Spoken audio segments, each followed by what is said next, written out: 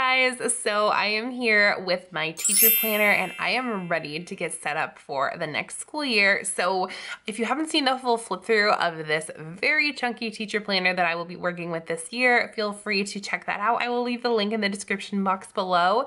And if you are just stopping by, hi, my name is Caitlin and I am a planner babe. I am a teacher and I am so excited that you decided to stop by my channel. I would absolutely love it if you would hit that red subscribe button down below on your way out and join us in this crazy wild party. And don't forget to hit that notification bell on your way out as well. So thank you so much for being here, everybody. And let's just go ahead and get started. I have admittedly already done some planner prep in here already. So there might just be a few little lists that we're gonna do together. And then I can kind of walk you through what I already added into my weekly and monthly spreads, because I don't know, a teacher on summer break is like a lost little lamb to me. Like, I love working. I love my job. I love my students. I love my coworkers. I just love everything about my job. And so when I'm kind of on a break, I don't know if any of you guys watch The Big Bang Theory, but when Sheldon has to take his sick days, yeah, that's kind of me. Like, I would rather just be doing my job and still be in my routine. It definitely is nice to be with my kiddos, but I do really start missing, you know, my school kiddos, my colleagues, and that kind of thing as we get midway through the summer. So let's just go ahead and take a look at this gorgeous planner. So I have my name in it. We're all set. It is for reals. Once I get my name in it, let's just go ahead and pull a couple of things out. So I'm gonna need the dashboard from the student section. I'm also going to need my teacher dashboard first. So we'll just move the planner as a whole kind of out of the way, and we'll get these guys set to go. Alrighty, so let's just go ahead and fill in the important dates that are coming up. So in August, I do have, before school actually starts, I do have one day where I'm actually working. So a big part of our school is sharing about our school with the community, telling families about our school who are potentially interested. And a lot of our families come to us because we are a virtual program or all online. And so some of those information sessions are virtual or all online. And I actually signed up to work one of those this summer. So the first important date that I have is a virtual information session on August 2nd. So I'm going to shorten that and just call it VIS. Virtual information session. And that's going to be on August 2nd at 6:30 p.m. Okay, cool. So then the next thing that I have going on is the first day back to school. So teachers come back August 20th. August 20th. So exciting. So all Orca, that's the name or the, you know, abbreviation for my school. So we're called Oregon Connections Academy. All Orca teachers back on August 20th. Super cool. I'm really excited for that. And if any of you guys are teachers out there and you're just like super stoked to get back to school, let me know that down in the comments below, because I can't be the only one. And so don't get me wrong, like I definitely enjoy my summers, but I don't know, like it just gets kind of long. I kind of wish that instead of having like a whole summer, that there could be a couple of longer breaks during the year for teachers. And I'm sure everyone at every job has like a wish or a desire for like how their time off could look, but that's what I would like personally, because the long break is just tough. And then on August 2nd, we also have our all staff kickoff. There's a lot of stuff. All staff kickoff. Also on August 20th. Okay, and then let's see here. I just like to mix up the colors of the hearts. I like to kind of mix it up and not make it so matchy-matchy. And then on August 21st, we have a staff retreat. So that basically means it's all of our staff getting together in person, kind of like a big staff meeting. We just call it a retreat, so it's a little bit more fun. And then, so let's see here. Then the next day on August 22nd, we start welcome calls. So basically what that means is that we reach out to each one of our families and welcome them to a brand new school year. So they open just a couple of days after teachers get back. So really excited. We're not even in August yet, and I've actually already been looking to see if my students are listed somewhere. They're not there yet, but I'm just very excited. And then a very important one is, let's see, teacher trainings due. So we have to do a bunch of like online trainings, and if you're a teacher, you'll know what I mean. Every year there's a bunch of online trainings to get done, and those are all due August 24th.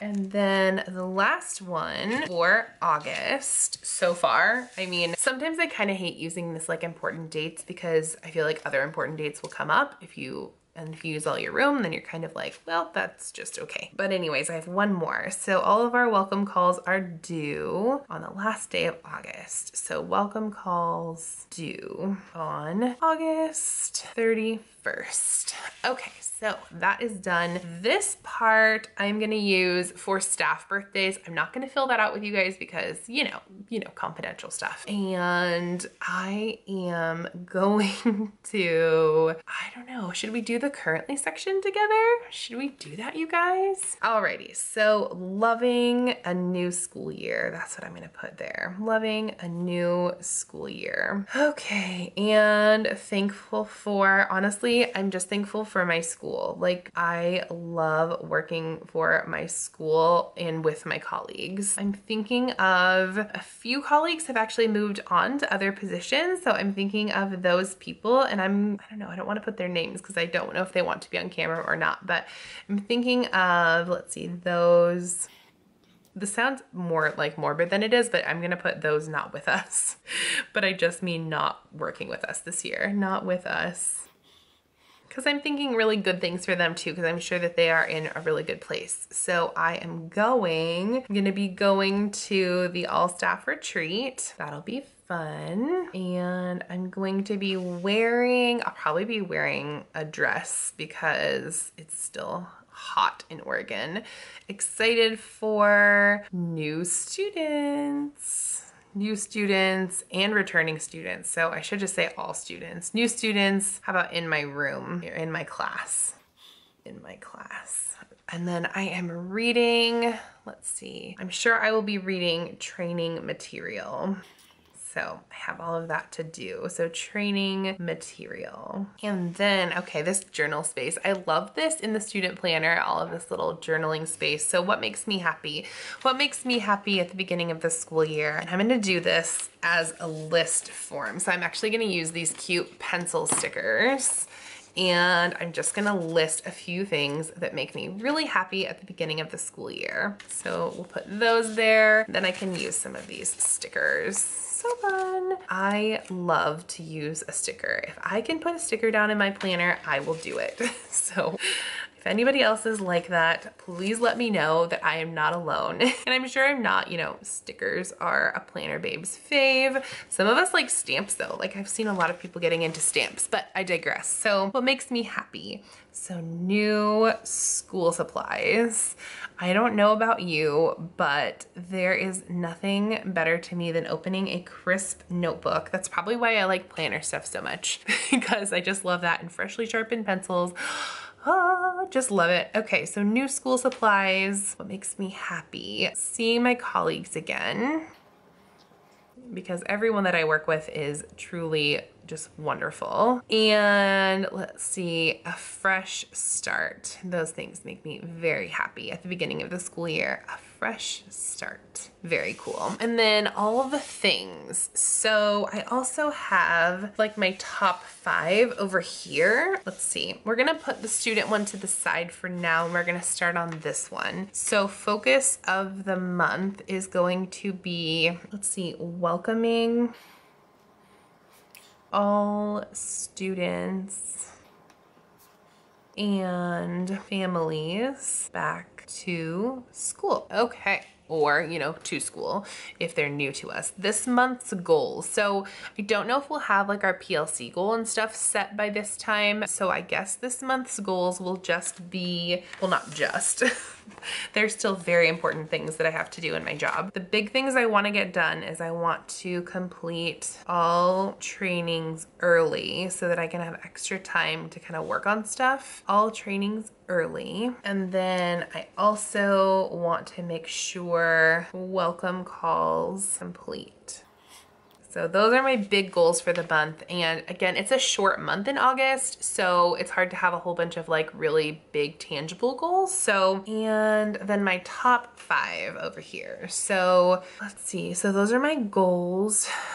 So let's see, my top 5, and I could list out each individual trainings, but I'm just gonna put online training, welcome calls. So we have a program for students who are not gonna graduate on time. It's called grad support, and it's just really to support families and students to make sure that they graduate as close to on time as possible. So I wanna make sure that I refer those students as early as possible if I have any in my class. So refer grad support students ASAP. So that's going to be something that I want to do. I want to check all transcripts to make sure students are placed in the right class. So check transcripts, because sometimes we'll get a student who maybe came to us where credits didn't transfer and they get placed in the wrong grade level, for example. We'll do that ASAP. And then let's see, I would like to review all 504 students. And if you are not a teacher and you don't know that lingo, so 504 and IEP are basically students who are within our special ed program. Students on an IEP might need more support than students who are on a 504, but that might not be true. But I only have students on a 504 like modification plan in my room. So I want to review all 504 students before students arrive. So I want to put ASAP. And then let's see, I just want to put some inspirational things here. So here we go. Color outside the lines, teach, encourage, instruct, inspire. Teach, inspire, encourage, instruct. Very cool. And then this one I like a lot. It says, wake up, teach kids, be awesome. For sure. Okay. And then I have an idea of how I'm going to utilize the other checklists. Celebrate every tiny victory. I just need one more little sticker to go in here. Perfect. This is something that I need to keep in mind always, because sometimes you can kind of get bogged down on like what's going wrong in your classroom, but it's really great to remember every single victory, no matter how small, could be really tangible and big for a student. So that's very important. Okay, so there are those, and this one I want in here too. Keep it together. I definitely need to remember that at the beginning of the school year. And then again, I'm gonna try to record student birthdays here so that I can send out students birthday cards, because we don't get that much face-to-face time, if any. Some of my students I don't get any face-to-face time with at all. So I want to send them birthday cards or birthday postcards. And then over here, what I'd like to do is kind of the, you know, the tasks that I would like to do, but that maybe are just kind of like additional. So this year I want to record an intro video for my students. So I want to record a video introducing myself, and I actually have a really fun idea. So we call our students. That's like a big way that we, you know, engage with our students and families. And I'm really thinking about trying to do something where it's like one call away. You know, the Charlie Puth song, if you haven't heard it, I'll link it down below. I'll link a video of it, and just kind of change the lyrics so that it fits, you know, number one, it's not like a copyright thing if I change the lyrics. And then number two, just to have a little bit of fun and, you know, share that with families. So record intro video, and I actually want to try to do that before school starts. That would be cool. And then I need to update teacher message board. So my classroom has a message board, and I need to make sure that's all updated. I should just put MB, but I already wrote it. Message board. I want to clear out my email, Oh, I want to review the class that I teach. So it's called High School Success. So review High School Success. I guess I'll leave this one blank because I know something else will come up. I just know it will. So these are done. So let's go ahead and zoom you back out, and we'll pop them back in the planner. And yeah, we'll move on to the next thing because I think I have everything already written down for the most part. So that one goes on the other side. This one goes here.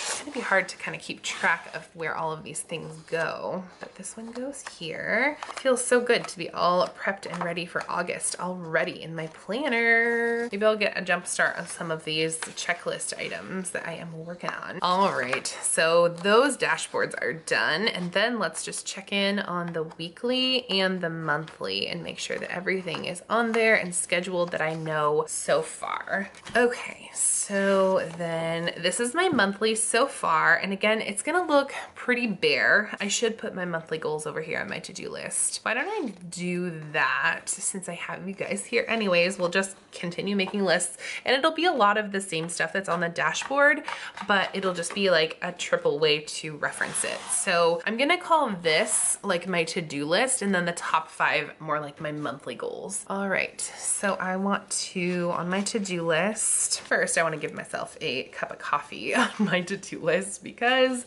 yes, I might need it. And actually I have been so good. I've been switching to tea, and I don't know if that's like a ton better for you, but that's what I'm doing, and I kind of feel better. I don't feel like shaky and stuff like I was before. All right, so I want to kind of very similar, but you know, we got to get them on the monthly as well. Record intro video, and then I want to, and I'm sure other monthly stuff will come up. Update teacher message board. This is hard to write on like this at this angle. Okay, and I would like to clear out email and review. I'm gonna just shorten my class name, so it's called High School Success, but I'm just gonna call it HSS. HSS course. There we go. And then I'll leave some space because more stuff will come out, I'm sure. Okay, and then my monthly goals. So online training, welcome calls, refer grad support, check transcripts, and review 504 students. Okay, so there are those on the monthly. And again, I've been like such a bad teacher not taking a break. So yeah, I filled out a lot of this already because I knew the dates, and I know that school year can get hectic, and especially since I'm using multiple planners, it might get hectic quickly. So yeah, I just wanted to make sure that I have stuff down and ready to go, but I will show you what it looks like. So this is my monthly spread, and again, it's very, very minimal. I might add some decor in there, but you never know. And then this is my weekly spread. I kind of walked people through this already. I'm not gonna fill out the weekly, like don't forget stuff, just because I don't know everything that's gonna be going on. I suppose I could, but I don't wanna do that quite yet. So this is how I'm gonna be using it. So this will be where I track everything for my advisory group, both of these. This will be where I track stuff for my high school success. So I don't have any class this week because we don't have students technically until early September. This is where I will be checking in on my Avid site team responsibilities. This is where all of like my meetings and stuff will go. This will be, let's see, any like to-do list items, I think, like big things. And then this will be like my, on the bottom here, like a journaling space where I, you know, talk about gratitude and that kind of thing. So in here, I'm also going to be using these like hourly checklists to schedule phone calls with my students. And then I also have additional checklist space. And as a teacher, you cannot have too many checklists. Okay. And then, yeah, I just put a couple of like deco pieces on this side. And so yeah, you guys, we are all set up for the first part of August. So excited. Well, thank you for making lists with me. I really appreciate that. I kind of wish I would have saved some of this deco for, you know, with you guys, but it is what it is. Sometimes a girl just needs to be with her planner. So I am so excited for the school year, and I hope that if you guys are teachers, you are excited for it as well. I do have another part of my planner back here, but it won't be used until September, where I'm tracking like daily call totals and that kind of thing. So if you guys are as excited for back to school as me, feel free to leave that down in the comments below. If you are new here, don't forget to hit that red subscribe button on your way out. If you are one of my current subscribers, thank you so, so much for being here. I absolutely adore each and every one of you, and I want to give you the biggest internet hug ever. And if you want to find me on other social sites, you can find me over on Instagram, Twitter, and Facebook. And by the way, you guys, have fun today.